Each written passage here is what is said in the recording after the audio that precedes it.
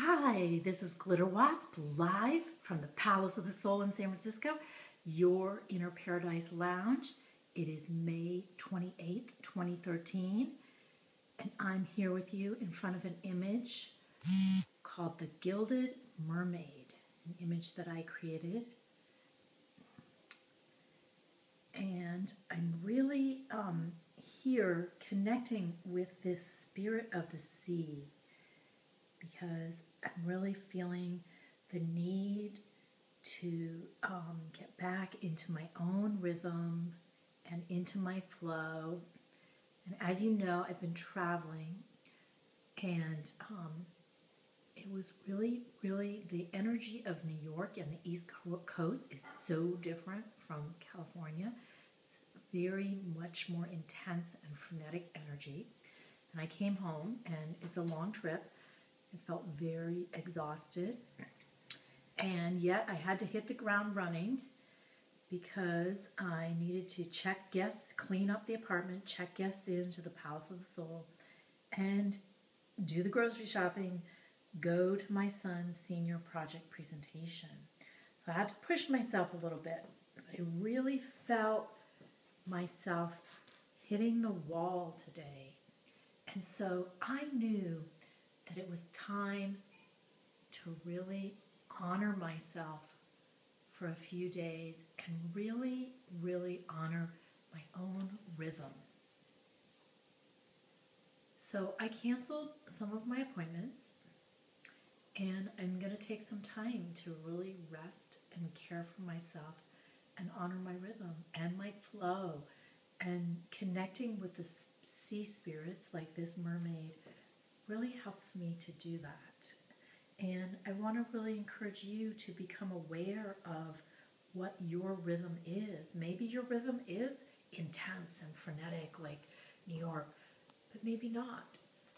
And it's really important that we honor our own innate rhythms and that we get to know them and become aware of them,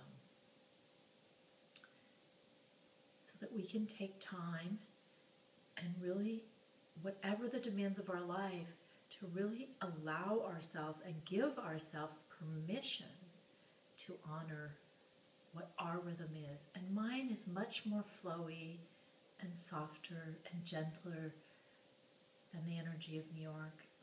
So I'm just going to reconnect with that by reconnecting with this mermaid. And as I connect with my own rhythm, I feel better. I feel more alive. I feel happier. I feel more joyful. And I have more energy inside myself and to give to others. So over the next few days, I'm going to really take that time to reconnect with that part of me. And I do want to share with you a little bit of the story of the Gilded Mermaid. So I will tell you her story. So her name is Aurora, and she awoke, as her name Aurora foretold, in the shining dawn, drifting between the worlds in the realm between wakefulness and sleep. Visions from her dream fluttered back to her through the haze. Sunken treasures, shipwrecks, drifting gold beams of light through clear turquoise waters. She heard the call of the sea like a soft, hypnotic, chanting rhythm as the waves lapped upon the shore, calling her to leap into their depths. Each day she had been diving deeper and deeper, gaining courage and strength for her final sacred ordeal of plunging to the greatest depth. The humans who were her friends awaited her on the shore. They sensed the importance of her journey. There were only two humans whom she knew well: the fragile, delicate woman who comes once or twice a week in her silver chair with wheels. She cannot walk anymore and carries constant pain as her burden. Yet she sits and works mysterious spells to create the most exquisite jewelry Aurora has ever seen. They share poetry and stories, and one day she gives Aurora a gift of a beautiful necklace and belt she has made.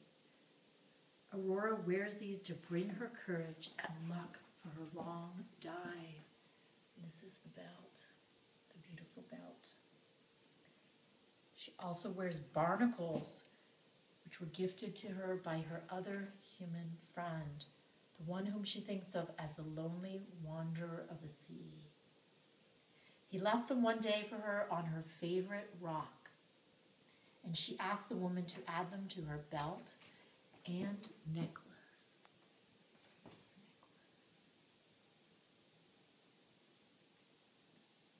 She is now ready for her journey. If she returns with the gold, she will bring faith, healing, and a blessing back to them. The unquenchable radiance of the gold shines like the sun. It holds the promise of eternal life. The purity of her spirit brings success, and she swims strongly toward the surface. Her tail, her belt, and her necklace have been newly gilded with fine gold leaf. Her dreams have transcended time and space, for who has gold has a treasure that even helps souls to paradise.